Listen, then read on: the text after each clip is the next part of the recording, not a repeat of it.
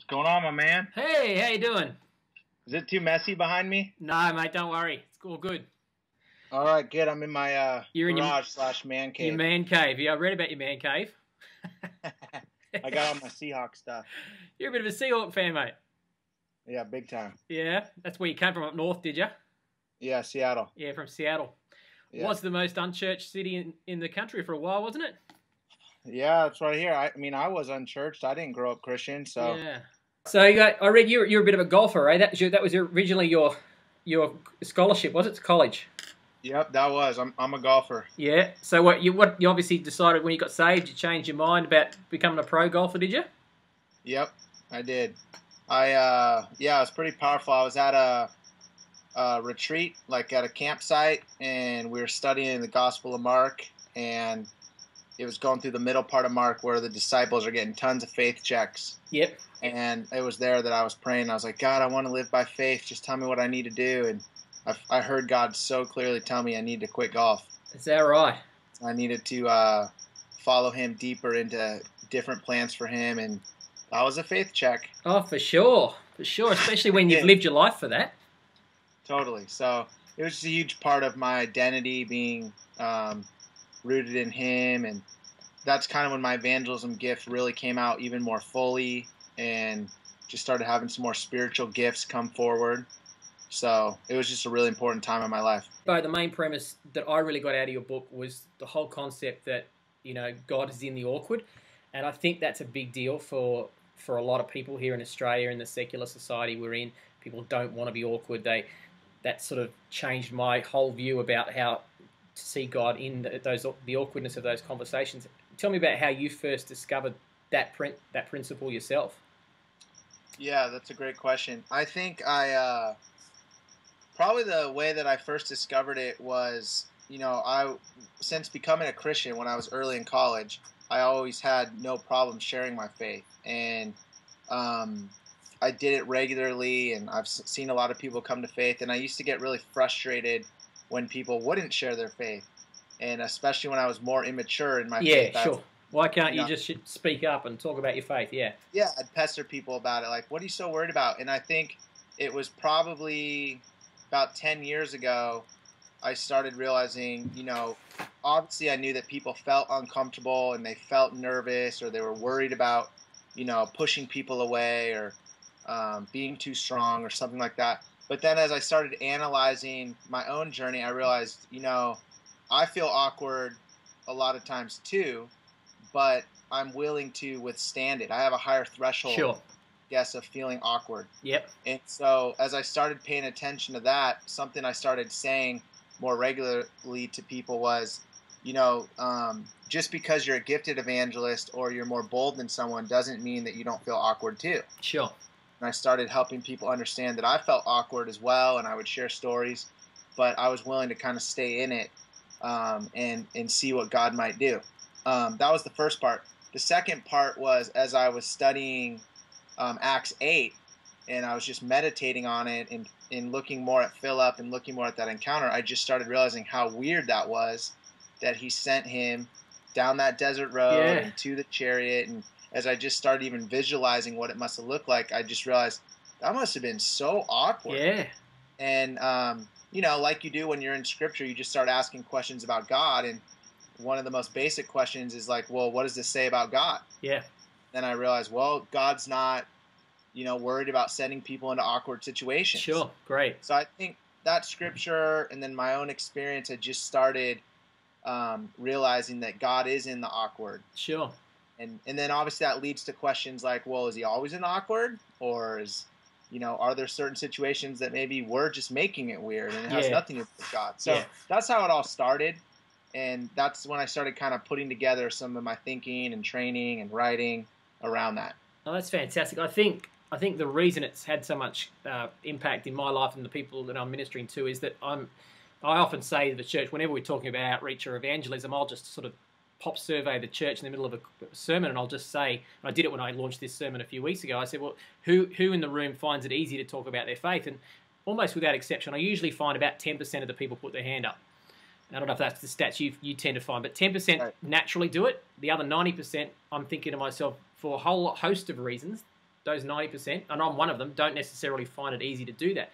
And yet I know for a fact that, we were all charged with the responsibility of spreading the gospel. We're not supposed to leave it to those 10%. And I think that's why I was so moved by what you've said, because your whole concept is very empowering, because it really does empower the 90% who don't do it naturally, that they can do something about sharing their faith in a way that isn't coming across as the really obnoxious street corner preacher that puts everybody off, and actually, really, certainly over here in Australia, that kind of mentality doesn't have much success. It tends to alienate people from the gospel rather than brings them to it. And so I was so encouraged by your concept and the whole thought of the way you said that. That's great. Yeah, and you found that yourself, that, it's good to hear you say that, it's still awkward for you, but you push through it. Yeah, I mean, what I would say is the people that I know that are the most effective in sharing their faith, whether they're gifted evangelists or they're just a faithful witness. I mean, there's a lot of people. We're all called to witness. Yeah, absolutely. We're not all evangelists. No, sure. And even the most faithful people I know that share their faith or open with their faith, if you ask anyone that's seen breakthrough with leading someone to Christ or helping them get closer, I guarantee you they will say there was a tense moment or there was an awkward moment. Yeah. And so it's just, I started putting all this together and realizing that there's hardly ever a breakthrough moment that didn't have an awkward moment precede it. Fantastic. And most of us come back and we say, I'm not an evangelist, or God doesn't use me, or why don't I see God do anything? And then I've started just asking them, well, when it got awkward, what did you do? And most of the time say, well, I shut it down, or I turned around. And I say, well, I bet if you would have stayed in the moment and stayed in the heat, stayed in the kitchen a little bit longer, it might have been, something popped out. Yeah, that's powerful, because I think that's been the revolution in my own life and in people around me, talking to them. People really do think that the moment it's awkward, we're out. God can't be in it. Like you said, God's in the awkward, rather than, I guess, the thought being that if it's going to be God, then they're going to walk up to you and get saved. They're going to say, how can I get saved? And they're just going to walk into your world and say, I've seen the way you live your life. Tell me how to get saved. And that just doesn't happen. Right. Or God is a God of comfort, or ease. Yeah, sure. Or, it's always going to be on our terms, or what we think is normal. And Absolutely. So we all have that theology rooted in us that's just not correct. And that's correct. It's Western theology. It's Western comfort theology, fast food mentality. Everything will be handed to us on a silver platter, and it's not the way God is. Yeah, and so I just even started reading through the Gospels again, too, and just paying attention to what were the awkward moments. Great. And gosh, man, there's so many that Jesus goes into where you're like, woman at the well, or the demoniac in Mark 5, or, so many where you're like, that is just very, unnerving or politically incorrect. Oh, for sure. Jesus doesn't worry about that political correctness, does he? So it has to disorient us a little bit and make us think. Great. Yeah, we might come back to that political correctness thing in a moment. This Sunday I'm preaching, I'm going to pick up and use your stuff you just mentioned about Philip the evangelist. And I think what was powerful for me in that was the way you said God gave Philip the initial call to leave Samaria and go into the desert. But then from that point on, God's silent in the matter. He says, go and stand by the chariot. But basically, he's not giving clear direction. Philip's having to figure it out on his own. And I think, commentate on that a bit, because I think when if someone's witnessing to their person at university or in their workplace or their neighbour, that whole concept of waiting on the Holy Spirit, listening to Him, being present in a person's life, in order to find those moments. Can you sort of elaborate on that a little bit? Yeah, I love that observation, and whenever I train on that, it makes people uncomfortable. I just did a training on it last week, and someone said, I think they raised their hand in the seminar, and they said, you need to give the Holy Spirit more credit. The Holy Spirit's totally working in that encounter the whole way through. And I said, I know He is, but it's interesting that He's observably silent in the passage. Absolutely. It has to say something. And people are so uncomfortable about that because it can feel like we're just putting all the pressure on us. But the way I'd comment on that is the Holy Spirit is a great initiator of encounters. He's obviously a sending God. sending all the way through the Bible since the beginning, and we see that in Acts 8. But what I find interesting is if we are filled with the Spirit and we are sent as witnesses, as Acts 1 tells us, then I think what Philip is showing us is that we need to be ready to share. Yeah. There's a difference between the person who is sent by God looking for opportunities and a person who's sent by God hoping there is no opportunity. Yes. And, we play baseball here. I'm sorry, I've never watched cricket. So don't worry about it. I play baseball. I'm a mad baseball fan. I'm one of the few Australians that actually likes baseball, so that's fine, Beau. Okay. Well, so a funny thing in baseball, when you're playing baseball and you're little, is you always know the difference between, someone who's going to be a good player and a bad player. The good players are like, I hope they hit it to me. I hope they hit it to me. Absolutely. Yeah, that was me at shortstop. I loved it. Right. The bad players are like, I hope the ball never comes my way. Great point. And I think a lot of us in our Christian faith, we're like that. Yeah. We're like, I want to be sent by God, but I hope he never sends anything my way. Great point. I think Philip is the reason that the Spirit goes silent there in a sense is he doesn't need this. He doesn't need the Spirit to speak to him there. He's like, I'm ready for this moment. He's already on mission. He's on mission. He hears the guy reading scripture. He knows he needs to instigate the conversation or at least be proactive. And he just knows that's his job. That's what it means to be an ambassador for Christ. That's what it means to be a witness. And I love that partnership of the Spirit sent him out of the ordinary that he was thinking of. But as he's being sent, he's wide open, looking. And as soon as he sees it, he's like, oh, I know why I'm here. You don't even have to tell me. No, he was on mission to start with. I think it's incredible. I think you mentioned it too, that probably the three most supernatural evangelistic encounters in the book of Acts are Cornelius, Saul, and that story with Philip and the Ethiopian. And yet in every one of those, God still requires a person to tell a person about Jesus. Yep. And, so people can't have this expectation that Jesus is going to do all the work. He's saying, no, I've called you to go and do it. So, God's showing up in supernatural ways, and he still says to Saul, hey, I'm not going to preach the gospel to you. Jesus says, I want you to go and get Aeneas to preach the gospel to you. Yep. He always works that way, doesn't he? You cannot find a story in the New Testament where a person doesn't share with another person. For sure. God never leads someone to Jesus without a person. It's amazing, isn't it? Because I think our culture... we know that intellectually, but I think our culture in the Christian church, certainly here in Australia, is largely not that way. I think people do kind of have this view that, we pray and God will bring in the harvest, rather than Jesus saying he's asking the Lord of the harvest to go out into the harvest field and do the reaping. And I know we pay mental assent to that, but I'm really wanting to, shift that and have our church shift that through all levels of our church so that we really mobilize our people to realize that, hey, our call is to get out there into the world, not just hang a sign on a door at a church and expect people to come to us. That's great. And one of my buddies says a really good quote. He says, there's no self-interpreting sign. Great. And so someone may encounter a miracle like Saul, or you may do a good deed that provokes someone's curiosity, but we always need to interpret with words what God's doing. Fantastic. I like it. That's the point of a witness, is to interpret signs. So even if a miraculous happens, we've got to be ready to share, interpret, and explain the gospel to them. Brilliant. That's great. Hey, I wanted to pick up on that thing about being politically correct, because it's the whole awkward thing. You said Jesus was very awkward with some of the things he said. He didn't mind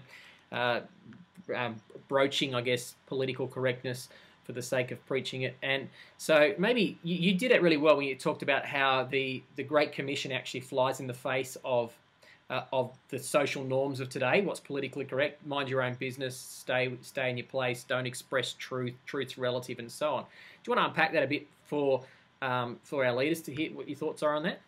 Yeah, and I'm actually speaking on that at a church this weekend, and I don't think most of us have thought about why we're uncomfortable with sharing our faith, especially in a secular culture. And so I wrote that part just to help us kind of become more self-aware that if we're going to decide to share our faith, so when you speak at church on Sunday and you're going to charge people to share their faith and be bold, it's almost like we need to help people understand and make a commitment at church before they leave. Sure. That, like, I'm willing to be politically incorrect. Okay, got ya. Like, we have to make a statement and almost like confess our idol with being politically correct. Now, I don't mean being rude. I don't think those are the same thing necessarily, mutually exclusive. You can be unpolitically correct and still polite or kind. Yeah, without being obnoxious about what you believe. Right, Yeah. you don't have to be obnoxious. But when I mean politically correct, I think I had 3 points. I know I can remember 2 off the top of my head. One is, don't press people about what's real or true. What's really true, yep. We shouldn't ever do that, especially in a relativistic society. It's politically incorrect when relativism reigns. Yeah, for sure. Tell someone there's a certain way or a certain truth. There's a certain benchmark of truth they have to live by. Yeah. So you have to be willing when someone says something you don't agree with or believe in, instead of saying, well, that's okay for you, we have to be willing to say, well, do you mind if I share with you a different way?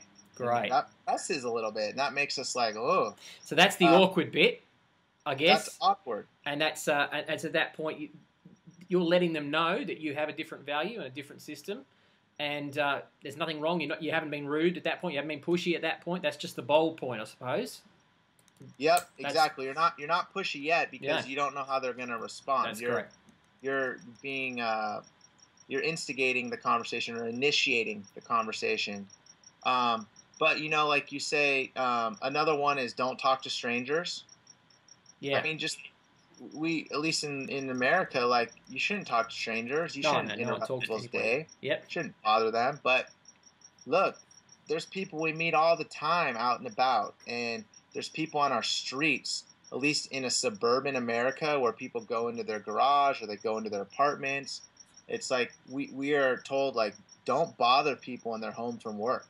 Yeah, that's right. Same here. We have to be okay with being politically incorrect by go meeting our neighbors and go talk to them and invite them to dinner and invite yourself over for dinner. Like, get in their life. Yeah, fantastic. In their stuff.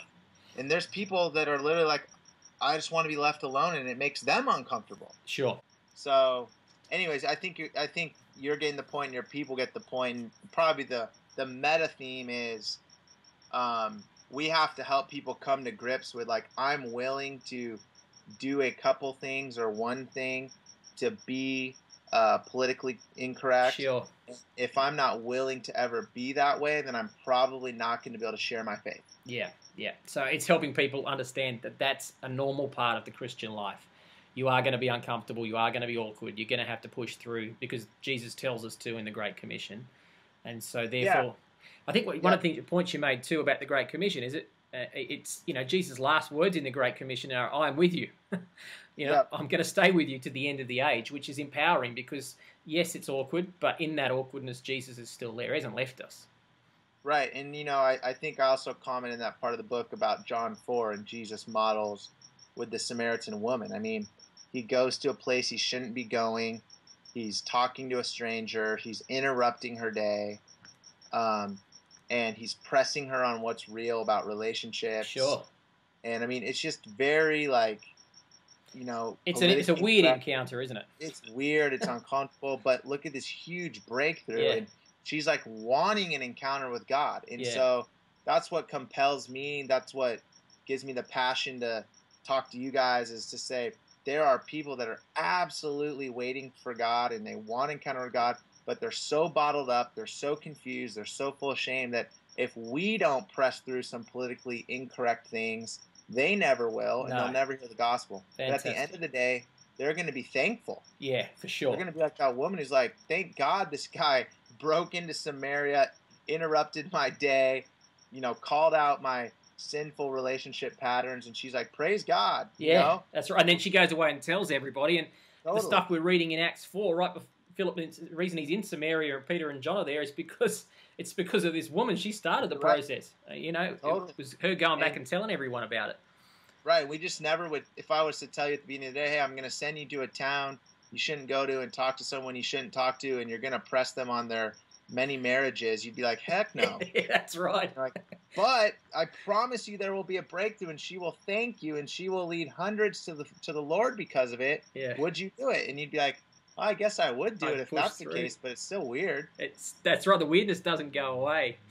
Hey, So pick up on that. A lot of our, say, small group leaders will be listening to this. So I guess how can you help our small group leaders themselves, and in how to encourage their small groups when they start to hear in the conversation they're having about some of these hesitancies, like, oh, I'm a bit afraid to speak up, I'm a bit afraid to push through the awkward. What can our connect group leaders do in that context to create an environment where it's they can make our people feel safe to do that? So you mean like how do you create a small group environment that's safe in the small group? For Both, I guess both, yeah, because we want to create small group environments that's safe for unchurched people to come to, that is is embracing them, letting them, creating space for them to explore their spirituality and so on. So yeah, that's part of it. And then also too, just how can our small group leaders empower people in their small groups to really be encouraged to go out? What's some practicals that they could do for that? Yeah. The first part, like creating a group or an environment that's welcoming to like seeking people.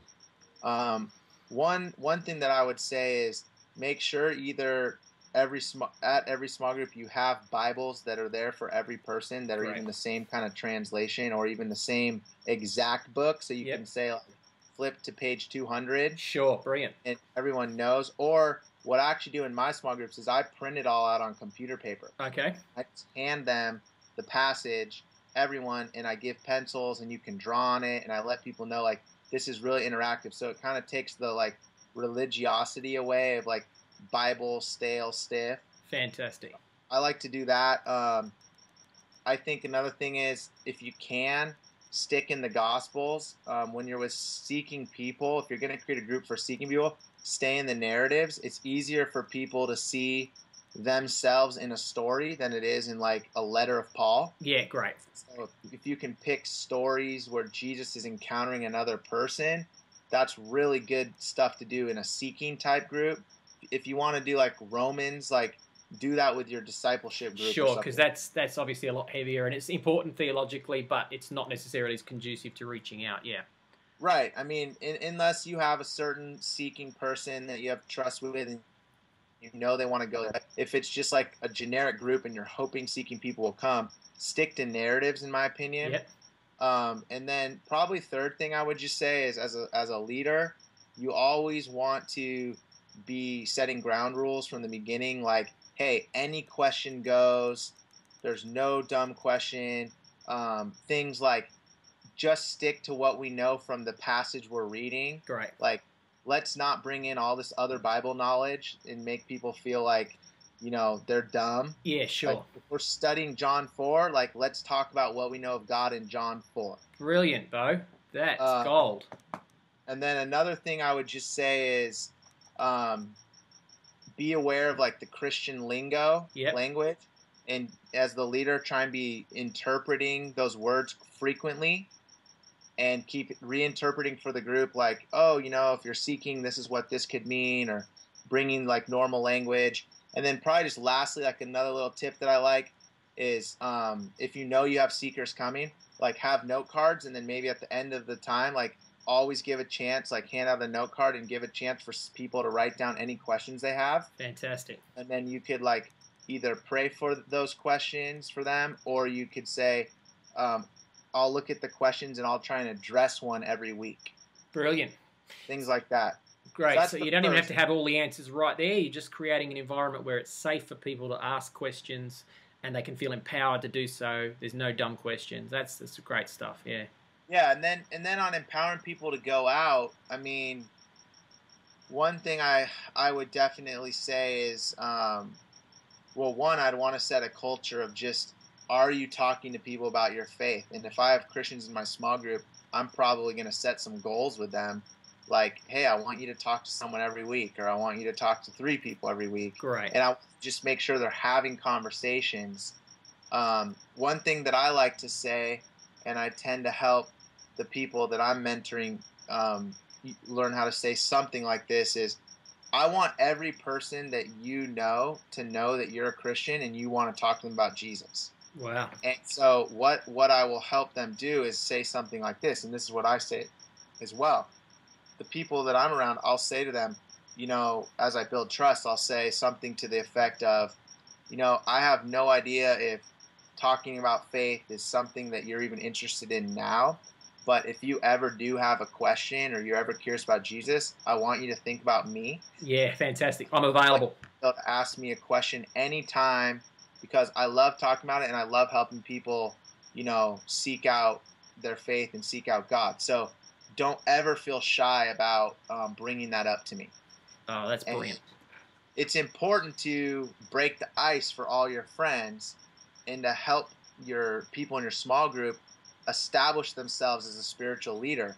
And they need to be able to tell their friends that. That's not being pushy, that's being authentic. And then you can pull back and wait on God and pray. But your friend will know now, if I ever have a question, I can ask them.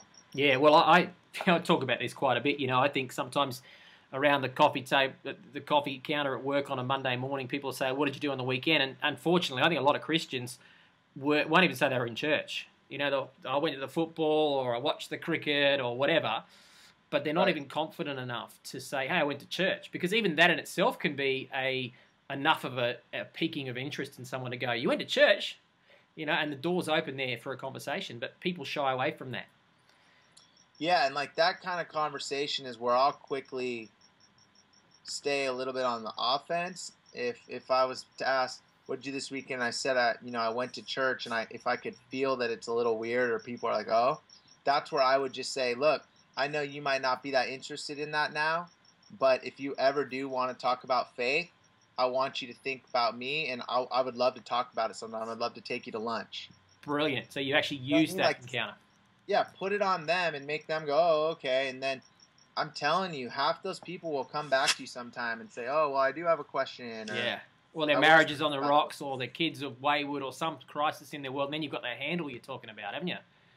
But totally. And you're not being that like weird Christian guy or gal. You're being like strong about your faith, and like you're not embarrassed by it. And in fact, not only not embarrassed by it, you want to help other people. Yeah. And so no problem. Like I always take the pressure off. Like no problem. You don't have to.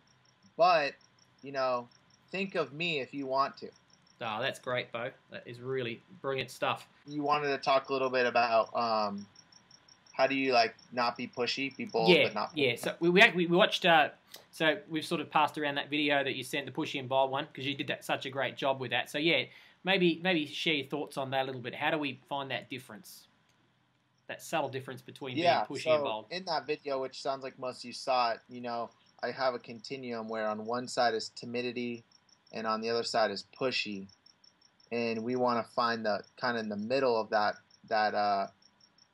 line is, oh, sorry. Don't worry about it. I thought mine was going to ring too. Weird how computers do that now. Yeah, they ring. Their phone rings through the computer. I know. But, we want to find that balance between being patient and bold. Yeah. So I think what I would just say how I find that is, whoever's listening to this, if you tend to be more on the timid side or the pushy side. Right. You just know that. Yep. If you don't know that, ask someone else. And they'll tell you. Yeah. And so what I would just say is if you are on the pushy side, or people I know that are on the pushy side, I'm going to encourage them to actually become more present to their friends.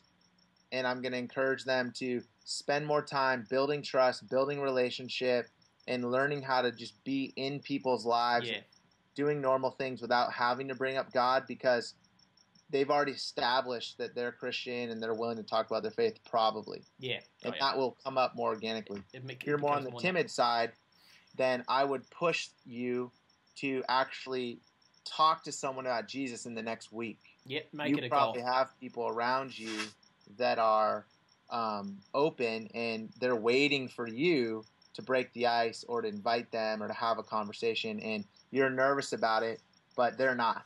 Yeah. And so finding that balance is right in there, having to do with people's curiosity and openness. So the fine line is always, what is the person's curiosity level? Sure. If someone's curious and open, then you never can be really too pushy. You're only being pushy when someone is showing you they're not curious or they don't want to go even further. When they don't want to go further in the conversation. They want to get off the train, as you say. Yeah. Yeah, that's right. Yeah. And it might not be all the way to the station in the first go, but you might get halfway to the station. You know, you might get halfway to your destination in that first conversation. Yeah. Absolutely. One other question I was going to ask you, I just thought of it today actually, so I didn't put it in my notes, was you may or may not be able to answer this, but how do you recommend, do you get asked very often about how Christians, especially with everything that's happening with ISIS at the moment, how Christians should respond to Muslims? Because I don't know what it's like in California, but here it's about 50 kilometres up the road, we've got entire Lebanese cultures and Middle Eastern cultures, a lot of Muslims everywhere, and even a lot of the radicalised, a lot of the ones who've gone from Australia to Afghanistan, young boys that have been radicalised and gone to ISIS, live like 30 or 40 kilometres from where we are. So Wow. Do you get asked that sort of question as to how do you balance love versus judgment and that sort of thing with regard to Muslims? Yeah, and I mean, I've had some different Muslim friends and students on campus that I've talked with. I wouldn't say I'm an expert in Islam or those kind of things, but I think that